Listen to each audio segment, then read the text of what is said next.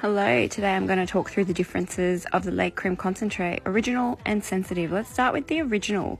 So this is an iconic product that's been recommended by makeup artists for years. Look how thick it is. It's extremely moisturizing. You can leave it on as a 10-minute mask pre-makeup or just use it as a moisturizer before your makeup for a really perfect makeup base. This is my favorite way to use this cream. Its main ingredients are aloe vera, soy protein, shea butter and beeswax, and it does have a slight floral scent, which I don't mind. Okay, I am fully hydrated now. Now onto the sensitive version. This is the same moisturizer reformulated for reactive, ultra-sensitive skin, and it can even be used on your babies.